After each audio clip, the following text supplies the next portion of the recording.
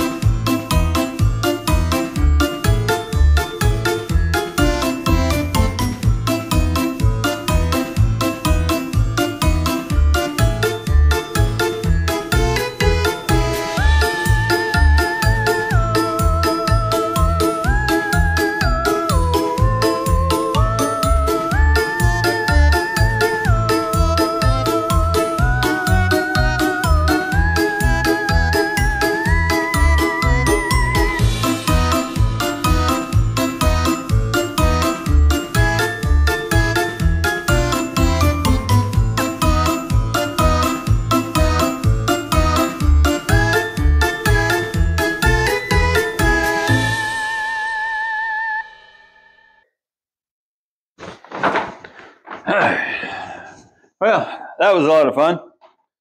So last couple of weeks, been lots of fun. We hosted a tour, a house haunt tour for a class at the high school. Kind of did a little walk through there. We had a couple of out of state followers that contacted us, wanted to come check it out, and a handful of locals that also wanted to stop by and see how it looked. And we had about probably 200 trick-or-treaters, I'm guessing. And then something that unexpectedly happened, a sort of impromptu house tour, where the kids wanted to not only trick-or-treat, but they actually wanted to come inside and see some of the stuff, which was unexpected, but it worked out really nice. And it was great sharing all of that with them, all of the work that we put into this. We most frequently asked question was how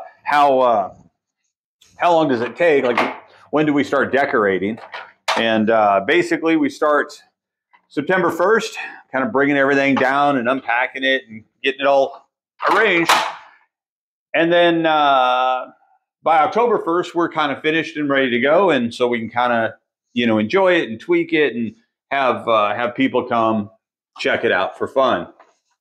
We were also gifted this really beautiful, nice piece of uranium glass, which we had been talking about doing because we wanted to start a collection, for uranium glass, because that looks super cool and spooky. And so now we got our first piece to start our collection. So thank you, Lori, for kickstarting that. and hope you guys enjoyed our house haunt.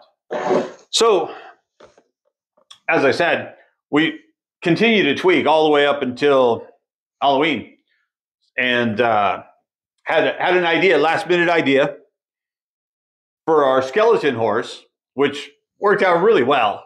And we had just got a beating heart that we added to our Edgar Allan Poe display, and decided last minute to take that heart and add it to the horse. So when the horse sounded off, the heart that was dangling in the center of the rib cage, just sort of suspended there, floating, would start beating and light up the entire rib cage.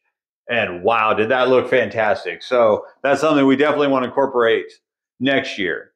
But about our Edgar Allan Poe display, the little side story is inspiration to add to that as to why it's there. We read in the newspaper archives, remember when I talked about like doing research? We found a story in the 1890s while Mr. and Mrs. Beck were building this house. They lived just a few blocks down the street. Annual Halloween tradition was to have a book reading of Edgar Allan Poe on Hallows Eve. So we thought it'd be pretty appropriate to like have a little dedicated display of Poe.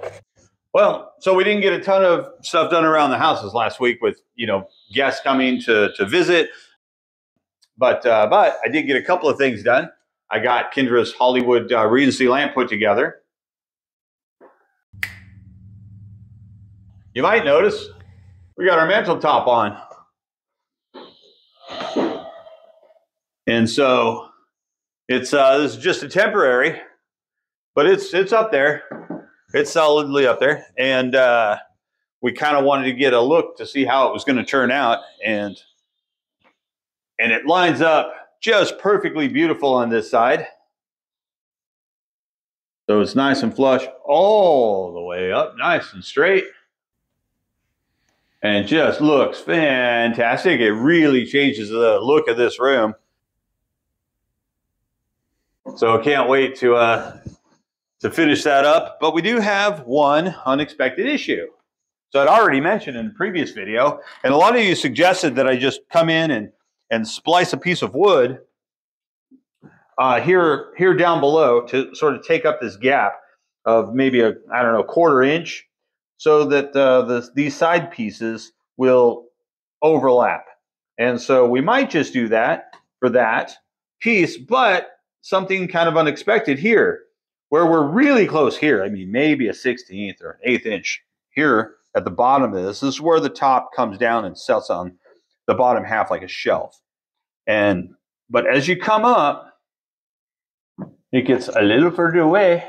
And by the time you get to the top, we're, I don't know, about a 1/4 inch, maybe 3/8 off. So I'm not sure what's going on there. If the wall is out of whack, if the mantle top is a little out of square, I have to get up there and measure that, because I didn't actually notice that until we got it up there, because we were kind of just centering it off on the bottom edges.